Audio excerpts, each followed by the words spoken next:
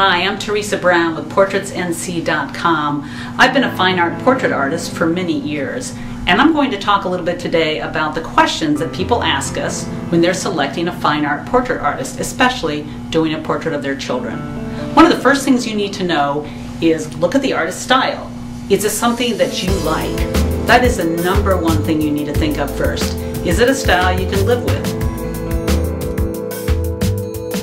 Today we're in my Wake Forest studio, and I'm going to show you several examples of mediums that artists use a lot.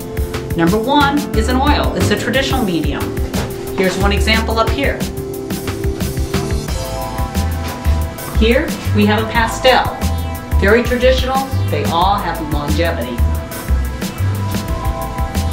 Over here, beautiful watercolor. Soft, translucent. This is a traditional look. And over here, simple pencil. Black and white. Artists sometimes use colored pencils, but this is a traditional look and people love it. Once you determine the artist's style and it's something that you like, the next thing you have to determine is, do you like the artist? Can you talk to the artist? Does the artist speak on your terms, your level? Are they like you? Do they like your child? Because children's portraits can range from newborn, tiny infants to a 35-year-old child. It doesn't matter. If it's your child, it's a priceless heirloom. So the number one thing, other than the style of the artist, is can you work with the artist? What if you have to make some changes later on? Will they do it? Are they easy to work with in that respect? Will they say, sure, I'll make this little change, or I'll make the bow pink, or I'll make the shoes white? You need to have a rapport with your artist, and then you're going to be able to work completely with the photo session, which is what a lot of them do, and then be able to turn out the best portrait of your child. So you've selected your artist. You like the artist's style, you like speaking with the artist, and you've discussed investment, and you're thinking, this is something I can afford, it's going to be an heirloom, it'll be priceless. So what can you expect for the photography session? Most artists today do not do sittings.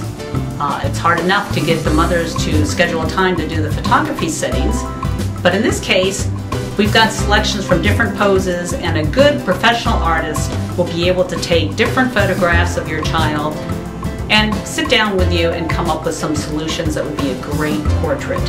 Now, one of the things they do is they consider the background, the location, the clothing. Keep it traditional. We don't want too trendy a style. You want to be able to look at this portrait in 50 years and go, gosh, that's a cute child. Even if it's an adult child, you want something that is timeless. So pick your clothes accordingly. Color. That's why you're having a portrait done. The human eye sees more color than a camera does. So consequently, when you're picking colors, understand that if it's red or a pattern like this, or blue, those colors are going to reflect in the child's face. So it's kind of helpful to tell the artist, this is the color I want, and you won't have to turn it to purple later. So keep something simple when you're dealing with the artist and dealing with your child. Find out how long it's going to take. Some artists are very slow and they only turn out a couple portraits a year. Some are prolific. And if that's the case, then ask when it will be ready. And don't be afraid to ask questions. The artist should be willing to let you know how they work, when you can see the portrait. Some let you see it before it's done, others say no, wait till it's done. So ask your questions ahead of time, and then there'll be no surprises, and you'll have something you can hang forever.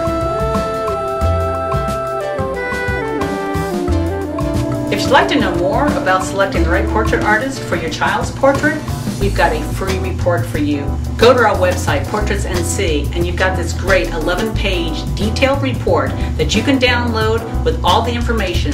There's information about the mediums, additional information, questions you need to ask the artist, and everything you'd like to know to have the perfect portrait of your child. Thank you.